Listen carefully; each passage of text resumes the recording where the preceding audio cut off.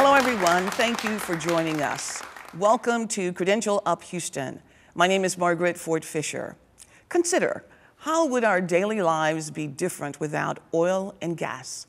I think that is a pretty simple question with immediate, excellent answers. Well, our focus today is on oil and gas and the new emerging trends, technologies, training, and employment opportunities that we hope you will find of interest. Our guests are Mr. Brian Weeks, Director of Business Development with the Gas Technology Institute, or GTI. Dr. Susan Stuver, Senior Project Manager, the Gas Technology Institute, and former medic in the U.S. Army. And Mr. Collins Nwaneri, Professor of Petroleum Engineering Technology Programs at the Houston Community College Global Energy Training Institute, Center of Excellence. Thank you all so very much for joining us today. It's a pleasure to be here. Indeed. Well, you know, I think a lot of people take coal, oil, gas for granted. And there are some comforts that we become accustomed to. So let's just talk very briefly about the effect that oil, gas, coal, all of those energy sources have on our daily lives. Well, sure. I mean, it's a big part of everyone's daily life, particularly in the U.S. and Western Europe and some of the developed countries. Less so, perhaps, in some of the not as well-developed countries. And so it's everything we do from going to work in the morning to this room that we're in right now is powered by energy, which is derived from coal and natural gas and oil. So it's just, our lives would be dramatically different. And I think a great recent example would be Hurricane Harvey here in Houston. Imagine, how much everyone's life changed when, the power went off and you couldn't travel on the highways. You certainly would not want to live like that every day. And so anyway, yeah, it's a big change. That's a very good point, and it's so easy for people to become so comfortable in the state of what some call creature comforts, as it were, that we forget how important those resources are. And so your view, I presume, would be very, very similar. Dr. Stuver? Yeah. One of the things that still makes fossils, whether we're talking about coal or oil or gas, is that you can store it and you can move it. The alternative energies are important, and they are offsetting the fossil industry and the gas and the oil, but we really have a problem with storing it. Do we want to coat the planet with batteries, and how do we dispose of those? Because that's how you store power on the alternative side. So having that means of producing power in a way that we can collect and store is important.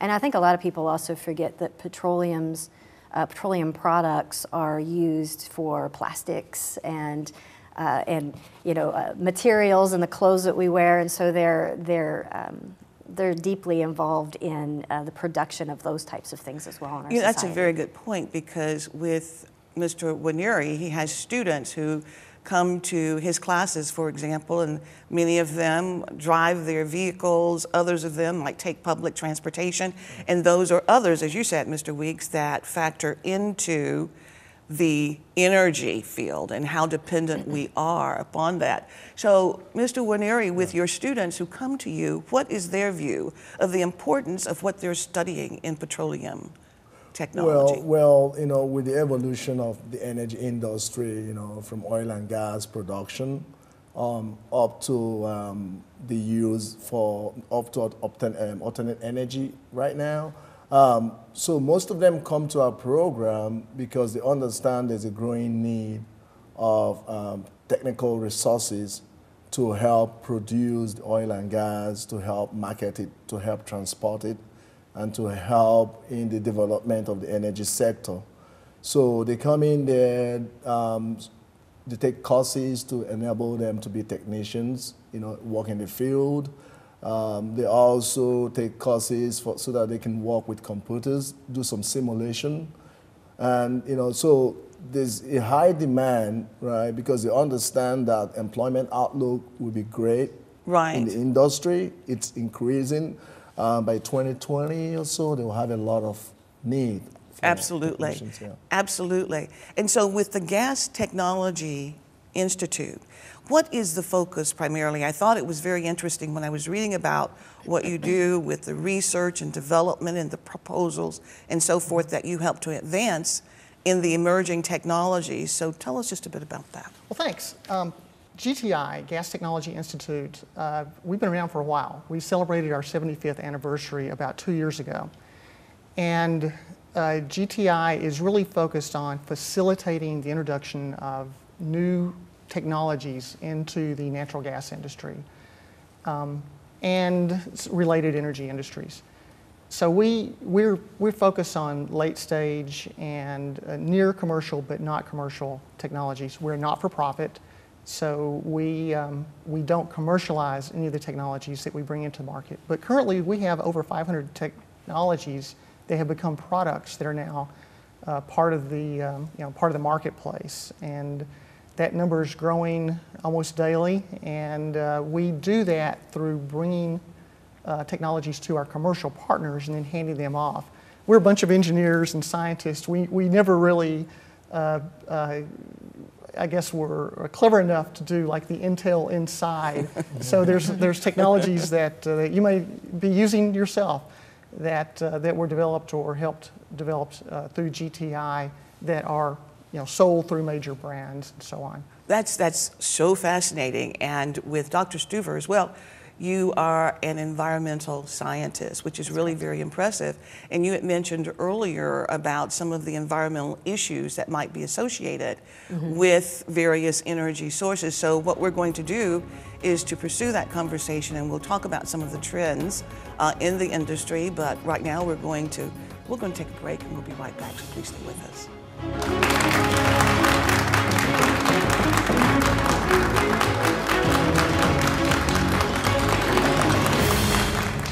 HCC's online college is officially open. This not only means online classes, but also online degrees and certificates. You can now credential up anytime, anywhere. Join the fast-growing number of students getting their full college education from anywhere they use a laptop. HCC currently offers 32 fully online degrees and will offer 71 next year. You no longer have to find a way or time to get to college. HCC brings college to you.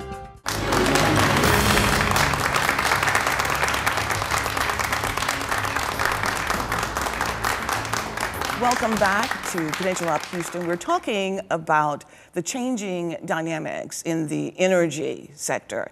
And joining us in our conversation are Mr. Brian Weeks, Dr. Susan Stuver, and Mr. Collins Nwaneri.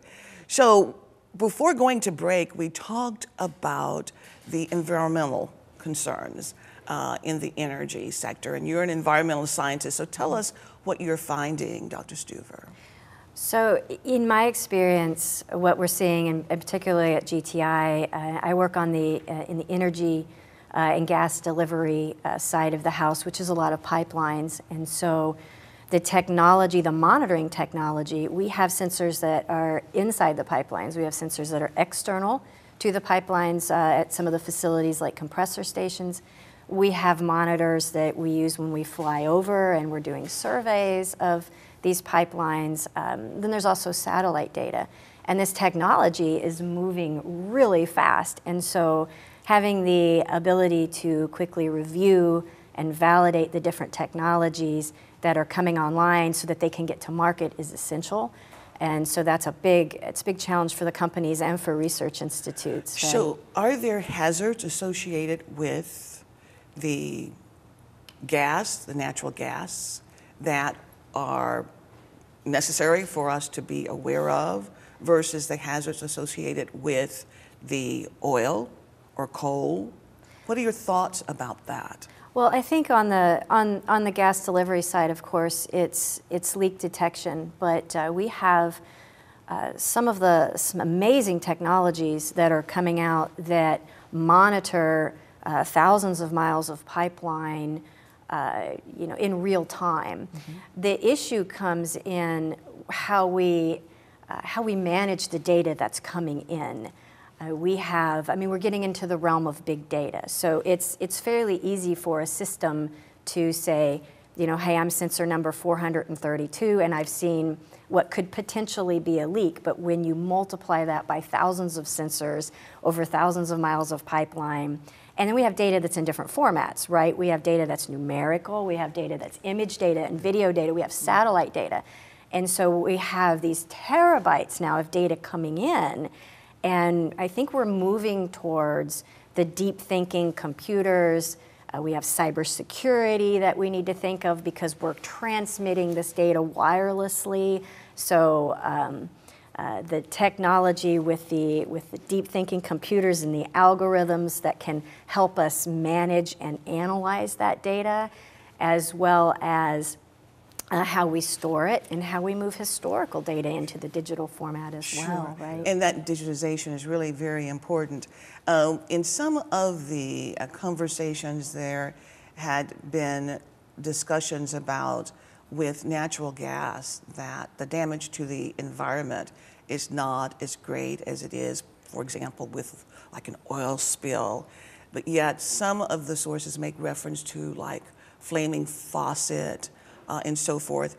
And so with your experience and expertise in leak detection, that certainly helps to make a difference in determining where that leak might potentially occur so that it could be corrected. Right. So I really like that. Now, of course, there are other trends as well. And I think you were commenting on this one here, and then we'll go to Mr. Weeks. Yeah, so Norma, right now, the industry, there's a growing trend in digitalization, right? Using artificial intelligence to program equipment, right? And also collecting data in mass volume for visualization.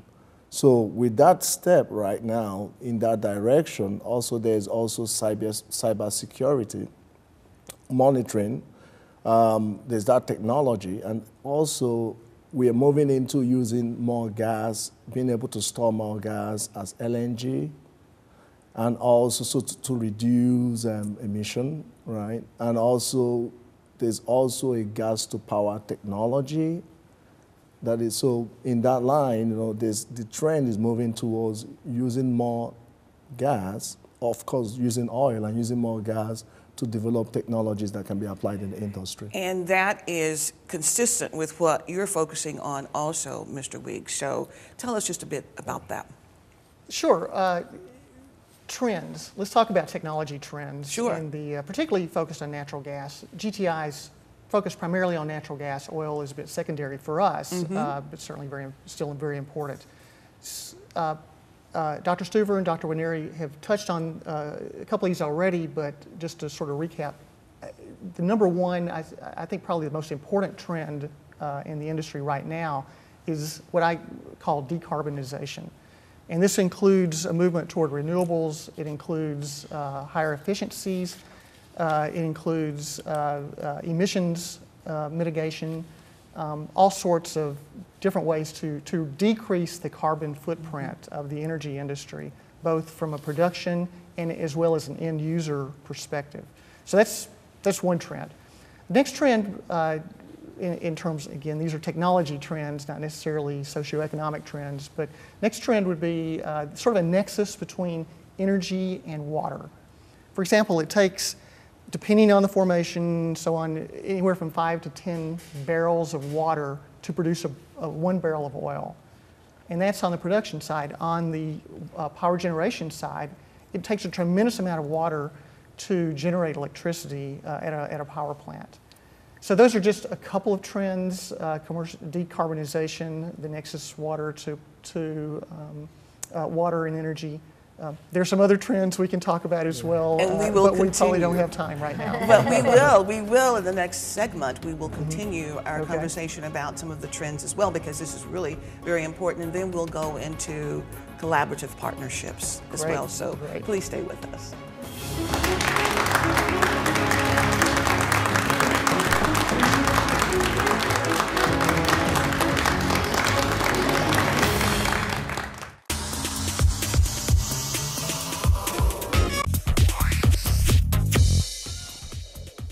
Are you interested in working in the oil and gas or construction fields? Houston Community College offers fast-track training programs that will prepare you to work as a roustabout, onshore or offshore, logistics handler working for distribution companies, scaffold builders on work sites, and much more.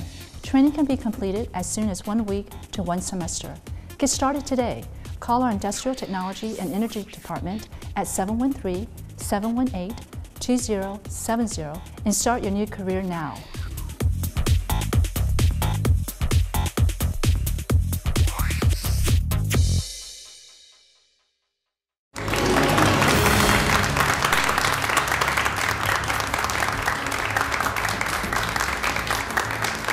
Welcome back to Credential Up Houston. We're talking to our guests today about trends in the energy sector. So we're delighted that you are still with us.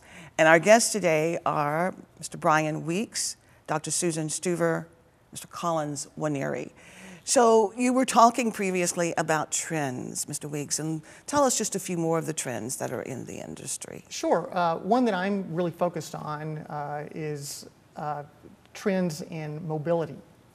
Mobility, transportation, vehicles, both passenger vehicles, heavy-duty vehicles, marine, rail, transportation, a whole gamut of mobility. There's tremendous changes going on. Driverless cars, of course, electric vehicles, fuel mix changes, hydrogen fuel cell vehicles. In California, we manage, we being GTI, manage a consortium of vehicle OEMs, original equipment manufacturers, and state agencies and so on to roll out hydrogen fuel cell vehicles. So there's all sorts of really fascinating things going on in the transportation industry. I'd love to have this whole segment just to focus on that.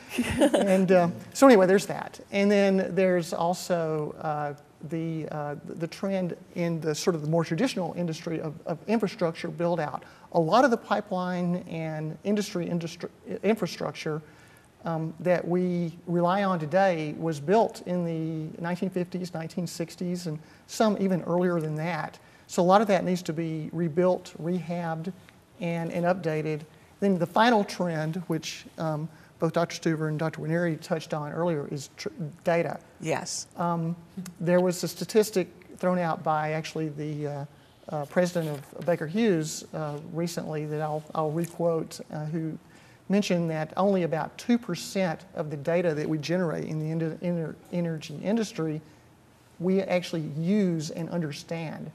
So that leaves the other 98% of data. That's right. That there's a lot of room for interpretation to make the industry more efficient and more responsive. Well, to the I see the heads nodding. Yes, we agree with you. And so, you know, it's so fascinating. I was reading about LNG, and you mentioned that earlier in the natural gas. And with Port Arthur, they're going to have the LNG there. We know about Brazos Port. So this is really going to make a significant difference. And with all of the trends that you have referenced, and with LNG as well, what are the competencies that students will need as they prepare to go into the industry? Mr. Nwaneri, let's start with you, and then we'll go to Dr. Stuver and to Mr. Weeks. Yeah, so right now at HCC, we have a lot of courses that we teach. And one of the courses is giving them the fundamental of, know the math involved in most of the programs. Also, they know the theory and applications of some of the equipment that are used in these facilities. So courses like natural gas courses will be good. Also teaching some hands-on courses in knowing how to operate and troubleshoot those equipment will be very good for that. Very good. Yeah. Dr. Stuver? I agree. On the instrumentation side, as the instruments that monitor these pipelines become more advanced, we are going to need folks that are able to review and validate these different pieces of technology, and then once they're commercialized and installed, then we need people who can maintenance and calibrate and manage and troubleshoot these instruments. Some of them are automated, so we need to understand on the automation side. On the data management side, we're going to need cybersecurity, we're going to need telecommunications because of the wireless aspect of these instruments. Modeling and computer science and programming AI, because we have image data and we have to have computers that can comb through terabytes of images and tell us what it's seeing, so that we don't have a human being taking months to go through this 2% of the data. We want to look at 100% of the data, right? So we're going to need computers to help us with that. And that will be certainly very efficient, so that you can detect where the issues are and what will be needed very quickly in order to respond to the public. And so with respect to the collaborations as well and the competencies, what are your thoughts? If I could add one more thing to students in training and so on, I'd like to say that I think there's a perception amongst a lot of students, particularly those that go into the STEM curriculums, that a glamorous career in technology would be to work for Google or to work for Facebook or to work for a video gaming company. Let me tell you, if you want to change the world, if you want to do something good for society, go in the energy industry. That's the industry that really changes people's lives. And if I could share, we were talking before the segment started about this a World Bank statistic that shows a real correlation between a decline in extreme poverty throughout the world, at the same time that the access to cheap, reliable energy has grown. And there's a real correlation there. And so, to me, that's a wonderful thing to be able to say about your life, that you've gone into a career that really helps people. And you know, that is so important. And I think a lot of our students, if not the majority of them, come to us with that thought in mind, that they want to change the world. So I appreciate your sharing that. We're going to take another break, and when we return, we're going to have questions from our students who are enrolled in the Global Energy Training Program, COE, our Center of Excellence here at HCC. So stay with us.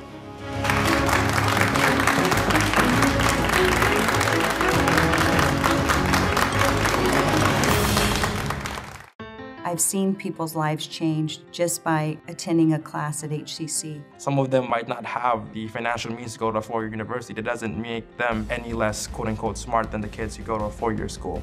HCC is easy to get to. It's easy to apply and easy to become a part of.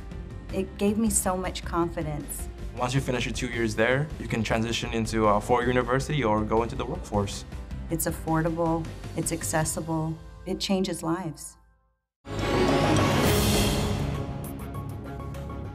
Welcome back to Credential Up Houston. We'll now go to Brittany Pacheco and our students who are with the Global Energy Training Institute. Brittany? Thank you, Dr. Ford Fisher. I'm here with one of our HCC students who has a question for you. Okay, my name is Aboinyok, and I'm a student at Northeast Compass, taking a Petroleum Engineering Technology program. And I've come to this show to ask a question. My question is on LNG. What can a technology do on LNG to make it more safer? Well, with LNG right now, the plants are normally all inspected. The equipments are all spec'd for the gas they're going to be receiving. So because of the gas is liquefied, right, there's less worry for emission, right, because the gas goes through the pipeline, you know, it gets cleaned up, right, gets liquefied. So actually the emission from LNG plants are very minimal. And I think that technology helps to reduce the impact of CO2 emission in the atmosphere. I have another one of our HCC students here to ask our guests a question as well. Hello, my name is Azamat. I'm currently enrolled for HCC Northeast Campus for Petroleum Engineering Technology degree. And this is my third semester, and my question is, what are the odds, what are the possibilities of getting a job in oil and gas industry, whether it's rig or office jobs after completing this program?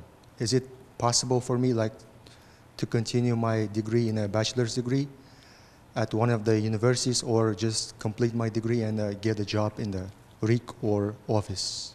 I think some great tips that you can use, first of all, is to get as many certifications as you can while you're getting your 2-year degree. Because when you go out and you look for employment, those certifications give an employer, even with a 2-year degree, they give us a good sense that you know what you're talking about. And I think more importantly, you need to network. So petroleum engineer, join the Society of Petroleum Engineers. Do more than just join. Call up the president of SPE and say, how can I get involved? How can I volunteer? You'd be amazed at the number of industry leaders that are in these working groups, and they can get to know you so you can start networking with them. And then get a mentor, right? You know, someone that is in a leadership position. And remember that when you start your dream job, it doesn't stop there.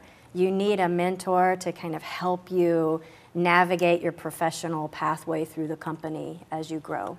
Excellent. And you mentioned the Society for Professional Engineers, Petroleum Engineers. So you are connected with that, with our students? I'm the SPE faculty advisor. Excellent. For HCC Global Energy Institute. And it's wonderful to have that relationship with them. Great collaboration. So excellent questions from our students, and thank you so much for your responses to them. And of course, so many of them want the certifications as well, as you indicated. So I'd like to get recommendations from you now. Mr. Weeks?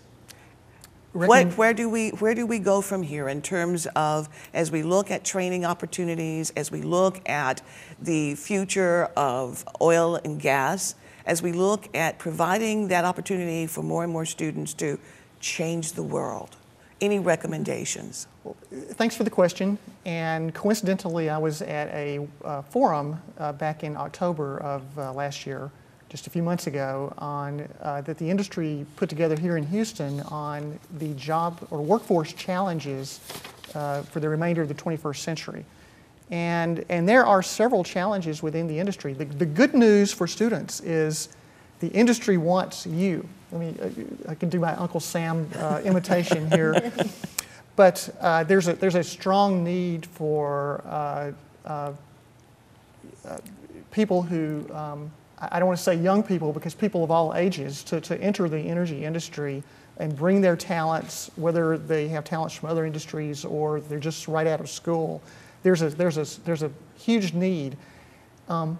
Training has not been strong in the energy industry, and there's a recognition that partnerships with organizations such as HCC. By the way, I'm so happy that we're here at HCC talking about energy. That's wonderful, and it's the beginning of potential partnerships that universities and the energy industry players can partner to develop and make available these kind of training programs to make the workforce ready for the challenges of this very exciting and transitioning energy industry. Well, let me just share with you that we are absolutely delighted and we're honored that you are here with us as well, GTI, and we look forward to further conversations and collaborations with you.